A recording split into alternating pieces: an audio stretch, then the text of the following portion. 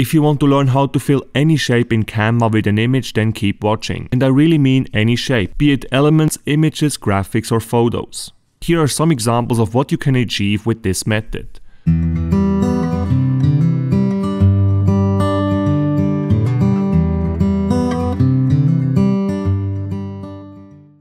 Now, before I walk you through this 100% free method that works both on Mac and on Windows, I need you to subscribe to my channel, smash that like button and hit the notification bell. Thanks a lot. With that said, let us dive right into it. Chances are that you already watched 5 videos by now on this very same topic, but none of these could actually get you to the desired result. Well, congratulations, you finally found the video that is going to solve this issue for you. So here's how it's done. First of all, look for the shape that you would like to use. This could be anything from elements here, but it could also be a photo. However, if it is a photo, then you will obviously need to remove the background in order for this to work. With that said, if you're a Canva free user, this method here is also going to work. However, Canva's background remover is a Canva Pro feature, so in your case, you would need to make sure to go with an element that actually has no background from the get-go. You can find these kinds of elements here in the Elements tab, and there, as a Canva free user, you just need to make sure that the element that you're choosing doesn't have a crown symbol, because these elements are reserved for Canva Pro users. It's actually the same with photos. For this tutorial here, we are going with this cat shape.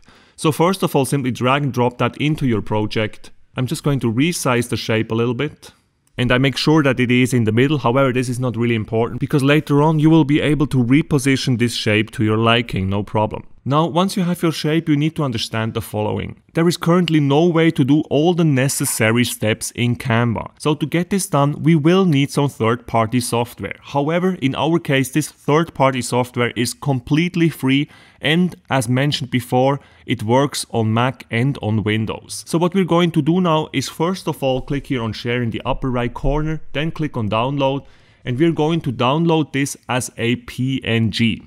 Now, if you're a Canva free user, you can download it as a regular PNG without a transparent background. However, we will then need to remove that background, but I'm exactly going to show you how to do that in our third-party software, which is GIMP. However, if you are a Canva Pro user, then I highly suggest you to tick the option transparent background here before you download, so that when we export the cat, it will have no background at all. For Canva Pro users, this obviously also means that you can skip the step where I'm going to show you how to remove the background of our image in GIMP. With that said, I'm now going to download our cat here. Click on download. Now the next step is we are going to gimp.org and we're going to download this free and open source image editor. Simply click on download here to do so. Once you have finished downloading GIMP, open it up. Then in the top toolbar, click on File and then on Open. Now locate the file that we just downloaded and then click on Open. And this is where things get really interesting. We're now going to remove the background of our image. To do so, click on Tools in the top toolbar, Selection Tools, Fuzzy Select. Now click on Windows in the top toolbar and select Tool Options. You should then see the tool options somewhere on your screen. In my case, they are located here on the left. But they might pop up somewhere else on your screen, just so that you know. Now in this Tool Options toolbox, make sure that Anti-Aliasing is ticked, as well as Select Transparent Areas, Sample Merged and Diagonal Neighbors. And under Select By, it should say Composite. Now leave the tool options open and hover over the white background of our image. Now please pay very close attention, this is where it gets a little bit tricky. The next step is to left click and hold here on our white background and then drag. Now while you do that, in the tool options box, you will see that the threshold bar moves along with our movement. Now drag to the right until the threshold bar says around 150. Once that is the case, let go of the left mouse button. And you should then see some sort of border around our cat. Now the magic moment, or maybe I should say magical moment, I'm not sure, is approaching. If you're on a Windows PC, to now remove the background, simply press the delete key on your keyboard. If you are on a Mac, then press and hold the FN key on your keyboard and then press backspace to remove the background. Once the background is removed, this is how it should look like. I think this is a good moment to save our document, so go to File here in the top menu and then click on Save As Give this project a name and save. Okay, the first very important step is done. Now, please leave GIMP open and go back to your Canva project. It is now time for us to choose the image that we would like to use to fill our shape. So go to Photos in the left toolbar and choose your image. I'm simply going with this lovely cat picture here. Remember to add these photos to your project. You can simply drag and drop it into the project, or you can simply click on it and it will be added to the project as well. Once it is added, right click on it and then set image as background so that it fills the whole frame. Once you found the image that you would like to use, give it a name here under page, and then in the upper right corner of the screen, click on share, then on download, file type PNG, under select pages. Make sure to only tick our second page because that's all we need for the moment. Click on done and then click on download. Once you have done that, go back to GIMP. Now in the top menu, click on File, followed by Open as Layers. And then locate the image that we just downloaded. And click on Open. You will then notice that here on the right side in the Layers panel, a new layer has been added with our picture. Now the next step for us is we will have to make a clipping mask. To do that, here on the right side, right click in this empty area and then click on New Layer Group. A new layer group will then be added here in the Layers panel. Now select your image layer here and then left click and drag that into the layer group. And then do the same with our shape layer here. Now in fact our shape layer is on top of our image and that is not what we want, so we have to change that order. So to change the order, click on your image layer and drag that on top of the shape layer. Great, and now again here's where the magic happens. Make sure that your image layer is selected here and then left click and hold here on mode and then choose screen. And then magically you should see that we now have our image as a fill for our shape. Amazing. Now all that is left for us at this point is to export our amazing creation here from GIMP and then import it to Canva. To do so, click on File in the top menu and then click on Export As.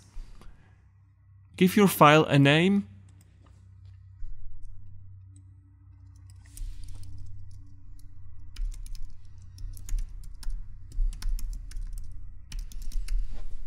And then click on Export. And click on Export again. Now go back to your Canva project, click on Uploads in the left toolbar, and then click on Upload Files. Now choose the file that we just exported from GIMP, and click on Open. Now click on it to add it to your project, and I'm simply going to remove our background here for a second. And there you go, we have our amazing cat shape with our custom fill. Isn't that amazing? And that's how it works, ladies and gentlemen. You can do that with literally every shape in Canva, which is just truly awesome. There are a lot of other videos on the internet that try to achieve a similar result. However, all of these have some sort of caveat.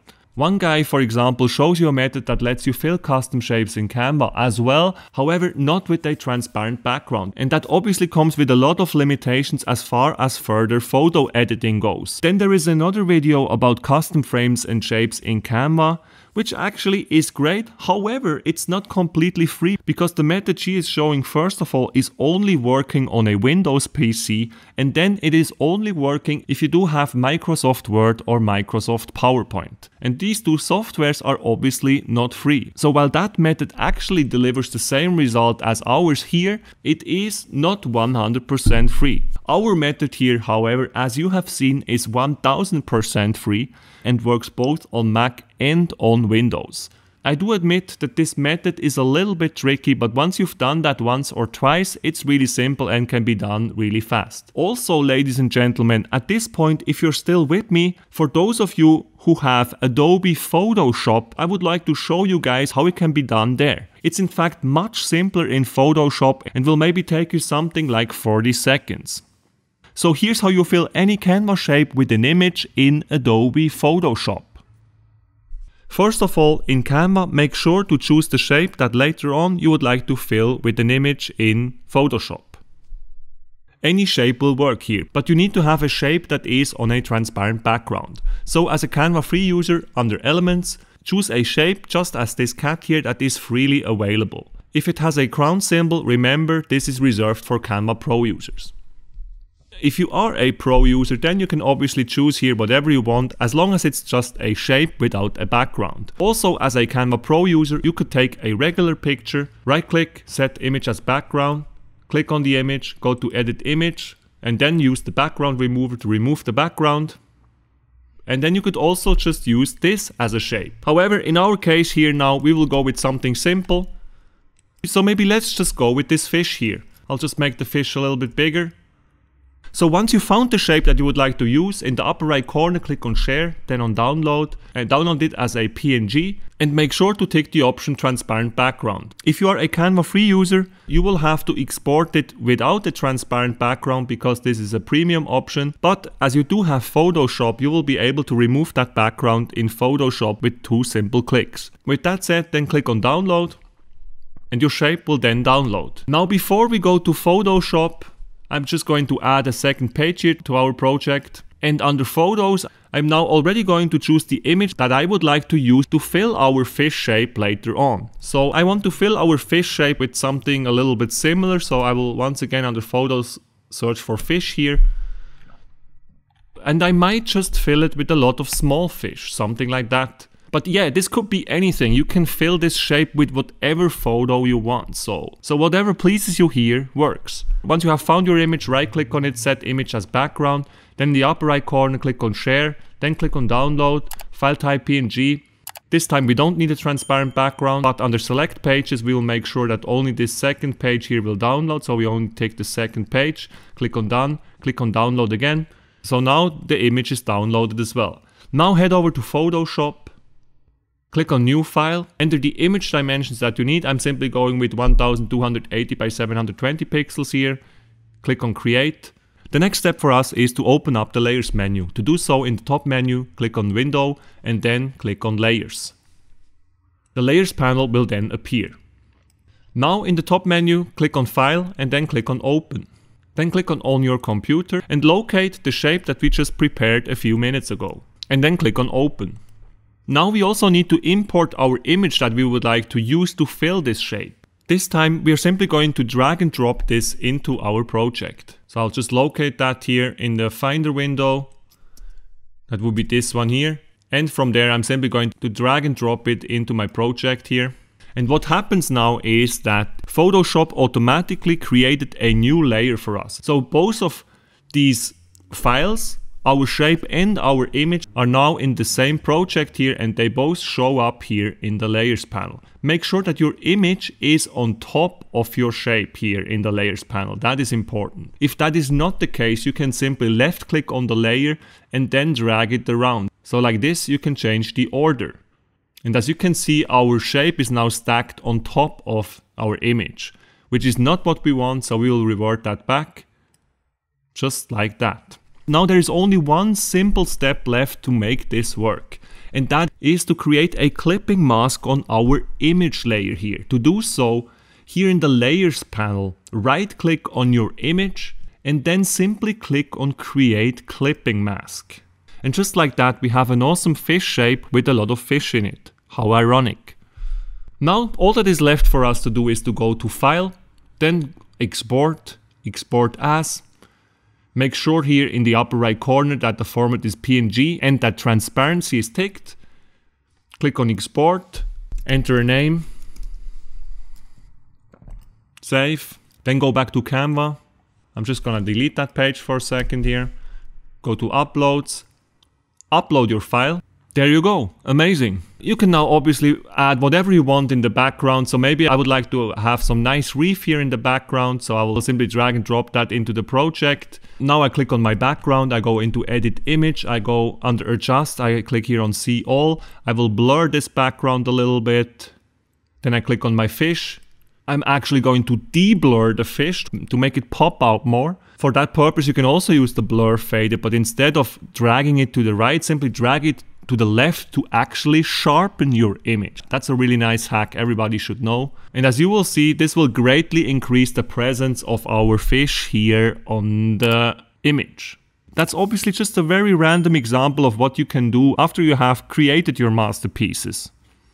And that's it, guys, you did it, amazing. If you're interested in Canva design hacks, I highly suggest you to also watch the next video on my channel where I will present to you the 30 greatest Canva hacks of all time. Also make sure to subscribe and smash that like button.